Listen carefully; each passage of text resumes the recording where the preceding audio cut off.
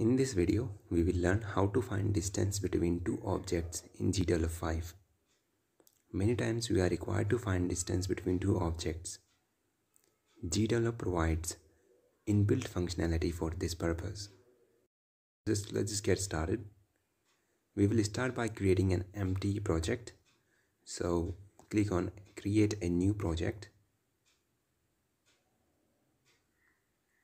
and name it distance between two objects. Let's quickly add a scene and a sprite.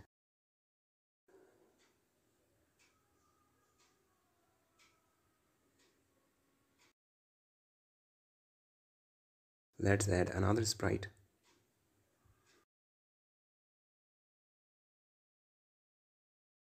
I will also add text to display the distance between these two sprites.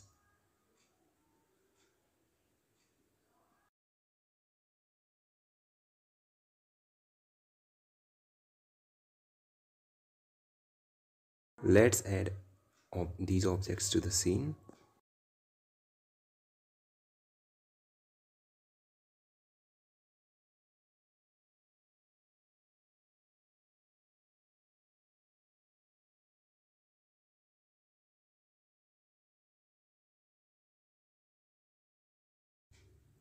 I will increase the size of the text as it is not visible.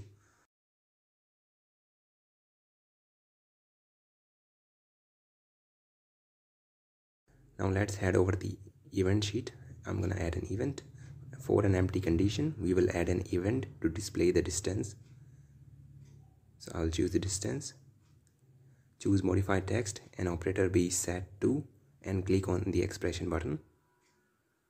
We first have to convert expression to string. Choose conversion and then number to text. Click on the expression button and then search square root. I'm going to type square SQ and choose square. Click on expression again, and this time, okay, wait a second. Click on the expression and then search square again, and this time choose square distance between two objects. Select the two objects as new object 1 and new object 2. Click on apply.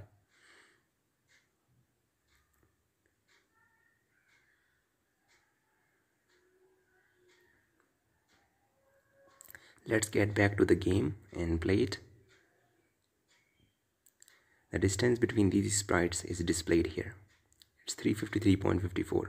Let's make them draggable so that we can change the distance between them. Choose the new object, get to the behaviors, add a behavior, choose draggable, click on apply. Repeat the same for the other object. Choose draggable, click on apply. Let's play it again.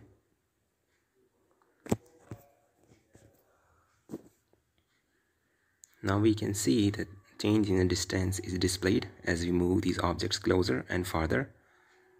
The square distance between these two objects gives us, well, the square of the distance between these two objects. So this is how that expression works. Now if we take the root of this expression, we get the real distance between them. So this is why we use the square root function. Let's see if I can make it exactly 0. Okay, never mind.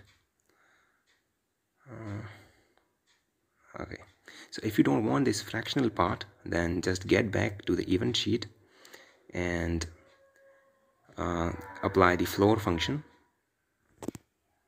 Just do it as I'm doing if you don't know about parentheses. Okay, so now we are going to play the game, and so the distance is now displayed without the fractional part. Thank you very much for watching, and please do this step for sure.